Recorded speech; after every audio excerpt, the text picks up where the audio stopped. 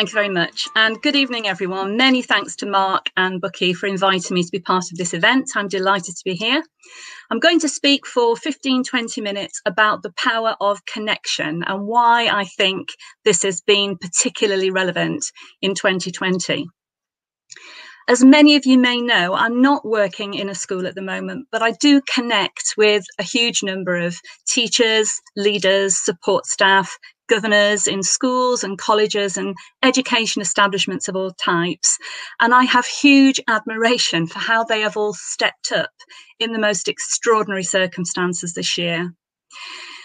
I think the education profession has been quite amazing as we've navigated COVID as a society, working phenomenally hard to support students, their families and staff across our organisations, and actually reaching out to everyone who's part of the wider school community. It's been superb.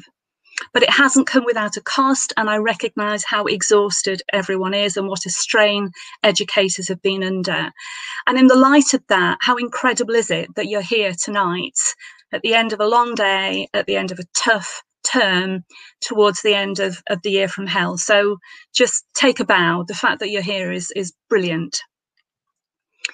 One of the things that I know many have found draining and difficult and frustrating is how the pandemic and the restrictions we've had to accommodate have meant that connecting with each other in the way we usually would, face to face, inside and outside our organisations, has been so much tougher. In some cases, it's been almost impossible. So many of the people I know have talked about how what they've really missed is the informal chatting and the support and the friendships, which are such an important part of how all our educational establishments normally work.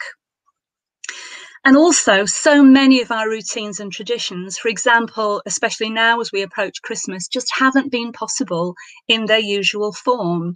But I have been really impressed by the creativity and the imagination that have gone into trying to make special events happen anyway and keep these traditions going.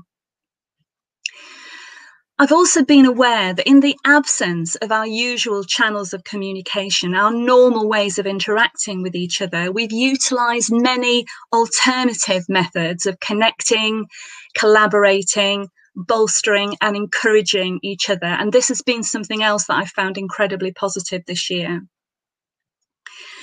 So I've been struck by the sense that although the pandemic has obviously led to a great deal of frenetic activity, one of the reasons people are so tired now, at the same time, what we've been through this year, I think, has also given us pause. In some ways, it's motivated us to think about what really matters, what is really important to us, what drives us. I think it's encouraged us to focus on what Jeff Barton from Askell called the human stuff. And that's a phrase that I think has really resonated this year. And I would say that how we connect with each other is a really important part of the human stuff. So this evening, I'm going to share with you 4 things which have made me think and which I hope you will find interesting. And they're all about making connections. The first is a piece from Nesreen Malik, who wrote about some of the lessons from lockdown, which she hopes we won't lose sight of when some kind of normality resumes. I'm going to read an extract from this article, and Katie has put up the link. So you have the link here if you want to read the full thing later. In the slowing of life over the past 8 months, I've picked up many threads. Truncated email conversations with old friends, missed catch-up calls that were never rescheduled, thank you notes that sat half-written. With the suspension of daily activity and normal life, an entire hinterland of dormant relationships has emerged. I worry something will be lost in the rush back to life as it was. Is there a way to merge what we have discovered through lockdown and isolation over the past few months with whatever comes next, rather than consigning everything we've experienced to the past? I think it's a brilliant article. I know that this year I've connected with some of the people I love and those whose company and conversation I find energizing and uplifting much more than I normally would have done under usual circumstances when I would have been otherwise occupied. So I understand what Nesreen is saying when she talks about picking up the threads. I've seen some of these people face to face, usually for long walks, sometimes in the park with a bottle. Yes, it has come to that. But in other cases, I've written more letters. I've had a lot more online video conversations. I've made more phone calls. I've sent more texts and cards, WhatsApp messages and emails. I've definitely spent much more time checking in and catching up than I normally would have done. Perhaps because through the pandemic, we've all been more mindful about checking in with those that we care about. I've also had more contact with my neighbours and the village community I live in. I know them all better now. And I have to say that despite all the fear, anxiety and frustration I know we've all been experiencing this year, and I don't want to downplay that in any way, I know how tough that's been. Despite all that, there's still been something joyful about that connection and picking up those threads. Secondly, one of the professional things I've been involved in this year was Collective Ed's Knowledge Exchange event with Rachel Lofthouse and the team at Leeds Beckett in connection with Growth Coaching International and Instructional Coaching. And this knowledge exchange was all about having better conversations, and that really made me thoughtful. It was a 4-week process, and there were lots of video conversations that took place in that time. And in one of these video sessions, Lou Mycroft and Kay Sidebottom talked about the importance of properly listening and not interrupting, and that struck me. At one point in the video, Lou said something like, "Sometimes we just need to shut up." And that's something I really, really need to get better at. So as a result of that, I've given some careful thought to this issue of interrupting. And that includes not only verbal interruption, but how electronic interruption adds to the problem. I don't know about you, but I have friends who will break off a conversation because a vibration on their Fitbit tells them they have a message from someone else. Really? Lou recommended this piece from Nancy Klein. Thank you, Katie. Nancy Klein's new book, The Promise That Changes Everything, is all about making a promise not to interrupt. And Nancy Klein shows how much stronger our connections could be if we made that promise. She also talks about how important it is that in our interactions with one another, we seek to understand rather than seeking to convince. And that made me think of how much better Twitter could be if more of us resolved to do that. Seek to understand, especially when we disagree, rather than simply seeking to convince the other person that we are right. This is an extract from Nancy's article where she describes what might happen if we promised not to interrupt. Imagine the relief, the possibilities, the dignity. You now have ground that is yours, unassailably. This is for you. Time to think, to feel, to figure out what you really want to say it, to consider it, to change it, to finish your sentences, to choose your own words, to become, because you can trust the promise, a bit bolder, even eloquent, to become you. And because you know I will not interrupt you, you will want, when you finish, to know what I think too, even if we disagree deeply. You open your heart, and because you in turn promise not to interrupt me, I open mine. So I wrote a blog post myself called Only Connect, where I considered how important connection has been this year and how we may have connected differently, but how our capacity to adapt how we communicate just reflects how crucial connection is to us. The post was inspired by the week of Teacher 5-a-Day Slow Chats, which began with Connect on the Monday, the 26th of October. And in the post, I reflected on some of the connection opportunities which have arisen this year. So, for example, the fact that in the absence of a UK face-to-face event for this year's Women Ed conference, which would have been the 6th annual face-to-face conference Women Ed has organised, instead they arranged a global online event instead, and it was amazing. So people connected who wouldn't have been able to fly to the UK to join a face-to-face event. It was even better. And it was, to me, a classic example of how we can take a challenge and we can turn it into an opportunity.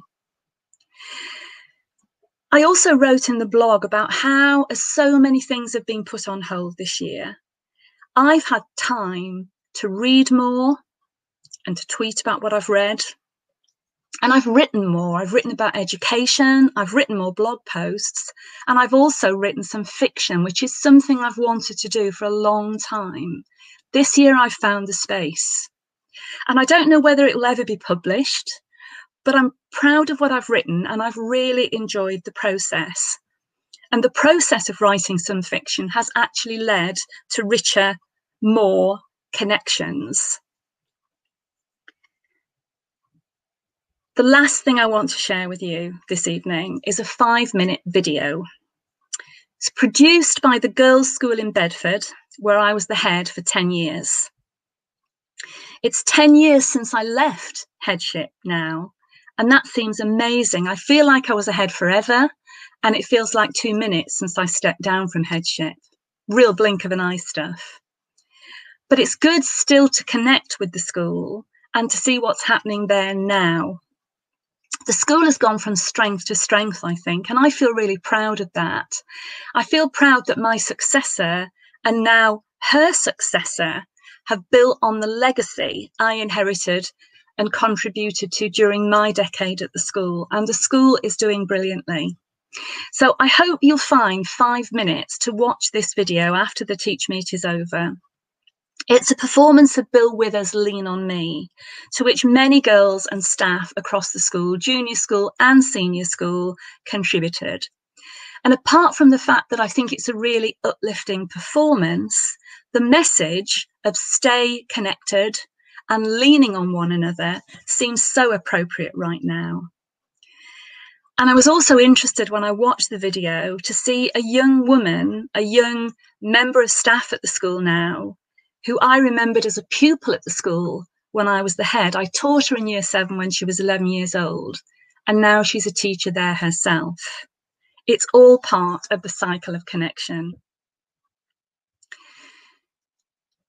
As many of you know, leadership is definitely my thing. Leadership would be my mastermind specialist subject. So I want to finish this by considering the power of connection from a leadership perspective. I want to say that leaders at all levels need to connect with one another more at the moment than they've ever done, face to face when they can, but virtually if they can't, because we can draw strengths and even inspiration from one another. We might learn from others' ideas and example, and others will learn from us. So, for example, considering what others are doing to compensate for the lack of those informal day-to-day conversations across the organisation, we might find that what's helping somebody elsewhere could also work for our context. But it has to be right for our context. And we need not to feel overwhelmed if we're aware that lots of places are doing things that we're not doing. You need to decide what is right for your context. You know your schools, your staff, their capacity, what they might need, and what they would benefit from. And I hope you know what you need and would benefit from, and that you're able to find it. So leaders at all levels, I hope you continue to be sustained and supported through the power of connection. And I know that you will support and sustain others in your turn, because it's crucial for you, it's crucial for those you lead, and for your leadership peers. If you reach out to them, I know they'll reach out to you. So thanks for giving me the opportunity to speak to you all and to share a few things tonight. I will stay to the end of the Teach Meet. I might well release 1 or 2 tweets. You never know, Mark and Bookie. So just final words to everybody. Enjoy your connections, feed them, nurture them, and just watch them grow. And thank you for listening.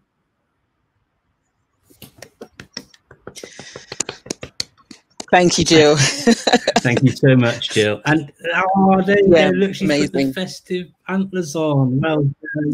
Yes, I'm glad you did. Fantastic. Well done. The chat's been going wild, Jill. People that's like, you know, the message is really resonating with people. From Zena talking about how she loves writing letters.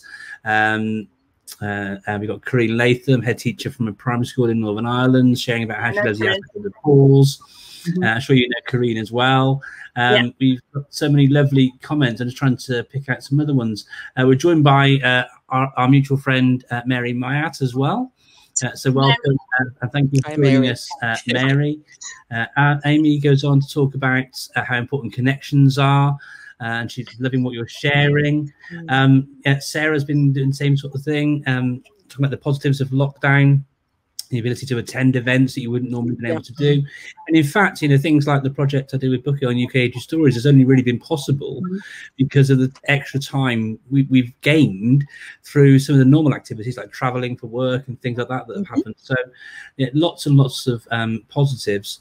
But thank you for drawing all those sort of things together around the idea of connecting. It's so true and important, isn't it, Bookie? It certainly is. And I notice a difference now that we're returning to normal, or, you know, whatever it is.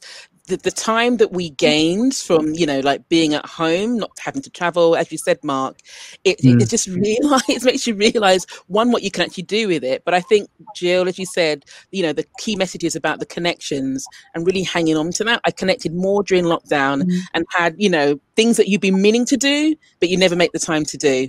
Lockdown provided that, and as you say, there are a lot of challenges beyond that, and I can see myself moving away from that because I just don't have the same amount of time that we had before. So yeah, I think it's a really powerful message, and thank you for sharing that with us.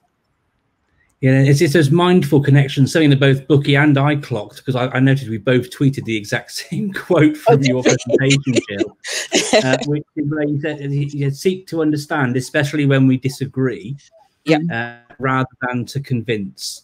You know, and there are so many places and spaces, virtual and other, you know, where that sort of mindful approach to the connections you have, the people in the room, being present in the room, all those things are so important to enabling people to be able to actually connect, like you've shared. So as Bookie said, thank you so much for joining us. And I think a perfect start to what I'm hoping is going to be an amazing evening of sharing. Thank you so much for helping us start the Teach Me in Style drill. Thank you. Thank you both.